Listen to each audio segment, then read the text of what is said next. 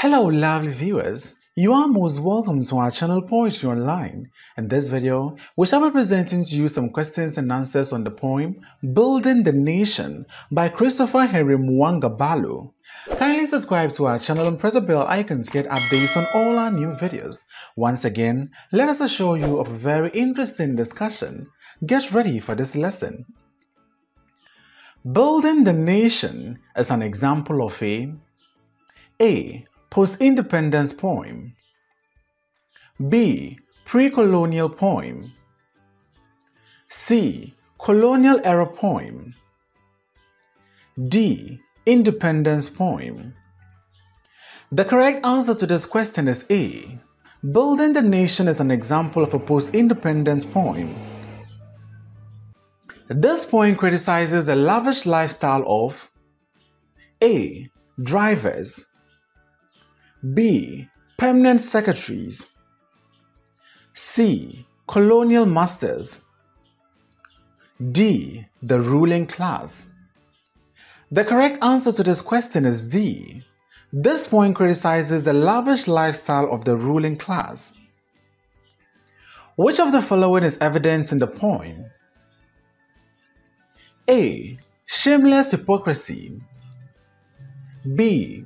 Sustainable development, C. Progression, D. Patriotism. The correct answer to this question is A. Shameless hypocrisy. Today I did my share in building the nation. What did the speaker do? A. He protected national property. B. He defended his nation. C. He drove the permanent secretary to a meeting. D. He paid his taxes. The correct answer to this question is C. He drove the permanent secretary to a meeting. Today I did my share in building the nation. What is the speaker's occupation? A. A minister. B. A bank manager. C. A driver. D. A politician. The correct answer to this question is C. A driver. Today I did my share in building the nation. The speaker represents A. The colonial masters, B. The masses, C. The educated elites, D. The politicians. The correct answer to this question is B. The masses. The poem highlights the hypocrisy of the African elites in their attempt to portray themselves as the real A. Nation builders, B. Saviors, C. Politicians, D. Workers. The correct answer to this question is B. Nation builders. The title of the poem, Building the Nation, is A. Metaphoric, B. Ironic, C. Sarcastic, D. Satirical. The correct answer to this question is B. Ironic. The two characters in the poem are A. The driver and the passenger, B. The permanent secretary and his children, C. The driver and the permanent secretary, D. The politicians and the masses. The correct answer to this question is C. The driver and the permanent secretary. The permanent secretary is symbolic of the A. Colonial masters, B. Freedom fighters, C. The ruling class, D. The masses. The correct answer to this question is C. The ruling class.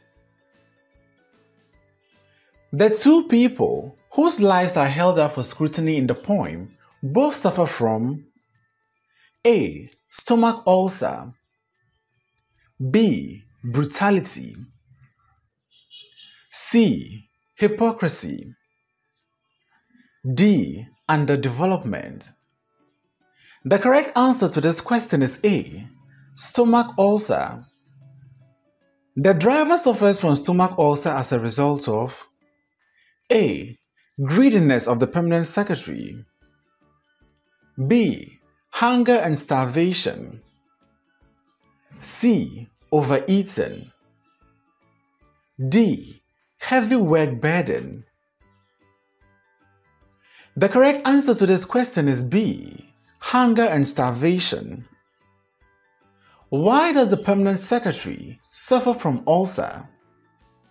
A. He is busy with work. B. He doesn't check his diet. C. He overeats. D. He has no time to eat. The correct answer to this question is C. He overeats. The permanent secretary is representative of the ideal African: A. Chief. B. Politician. C. Workers. D. Secretary. The correct answer to this question is B. Politician. Building the nation is an example of A. Sonnet. B. Ballad. C. Lyrical poem. D. Lullaby. The correct answer to this question is C. Lyrical poem. Building the nation is a narrative poem because A. It expresses the driver's feelings. B. It criticizes politicians. C. It is lengthy. D. It tells a story. The correct answer to this question is D. It tells a story. Which of the following is not evident in the poem? A. Hypocrisy. B. Mismanagement. C. Disillusionment. D. Forgery and falsification of documents. The correct answer to this question is D. Forgery and falsification of documents. The use of high-sounding words in the poem implies that A. African politicians are intelligent. B. African politicians are sweet talkers. C. African politicians are cunning. D. We cannot build the nation on empty talk. The correct answer to this question is D. We cannot build the nation on empty talk. How many lines has the poem Building the Nation? A. 54. B. 34. C. 26. D. 17.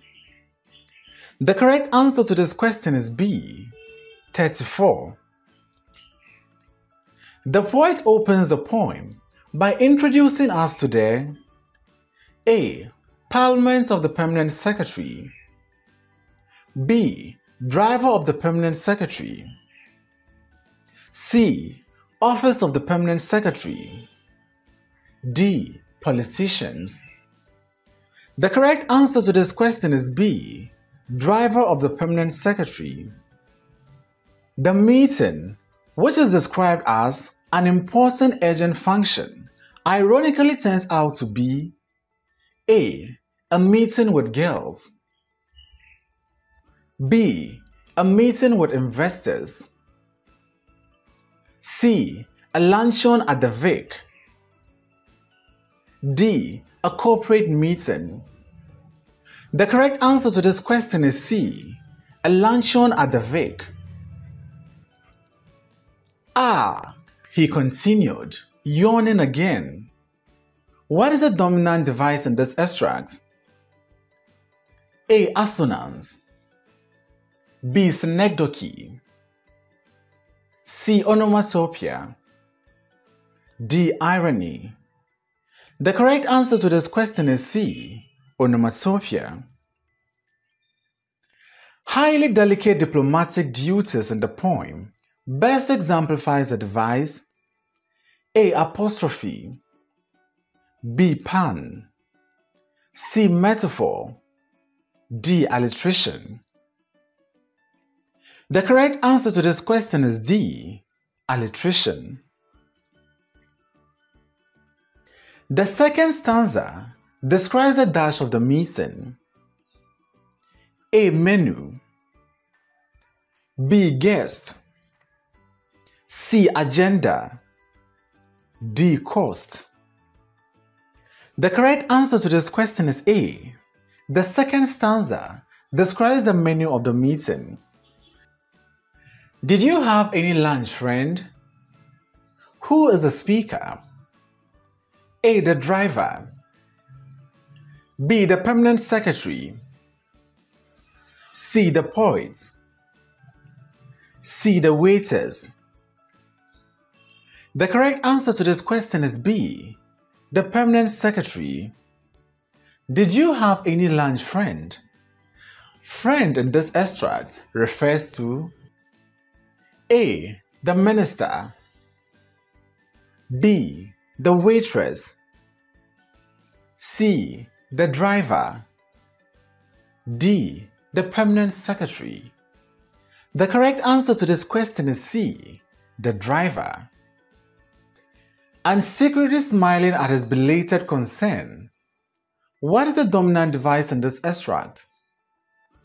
A. Assonance. B. Alliteration. C. Consonance. D. Onomatopoeia. The correct answer to this question is B. Alliteration. The description of the menu depicts all but one of the following. A. Cost of the meal. B. Trivial nature of the meeting. C. Services of the restaurant. D. Lavish life of politicians. The correct answer to this question is C. Services of the restaurant. Which of the following is not a major theme of the poem? A. Misplaced priorities. B. Hypocrisy. C. Disillusionment. D. Resilience. The correct answer to this question is D. Resilience. Cold bell beer in the poem illustrates the device A. Simile. B. Apostrophe. C. Alliteration. D. Assonance. The correct answer to this question is C. Alliteration. The poem is an example of a or an A. Satire. B. Prayer. C. Ode. D. Elegy. The correct answer to this question is A. Satire. The mood of the poet is captured by his use of A. Tone. B. Atmosphere. C. Diction. D. Satire. The correct answer to this question is C. Diction. Which of the following captures the mood of the poem? A. Excitement. B. Disappointment. C. Fear and panic. D. Indifference. The correct answer to this question is B. Disappointment. The tone of the poem gives an impression of the speaker's A. Anger. B. Compassion. C. Indifference. D. Disappointment. The correct answer to this question is D. Disappointment. The attitude of the poet towards the permanent secretary is that of A. Condemnation. B. Apathy. C. Indifference. D. Encouragement. The correct answer to this question is A. Condemnation. Thanks for watching this video. Please don't forget to like, comment, subscribe and share this video.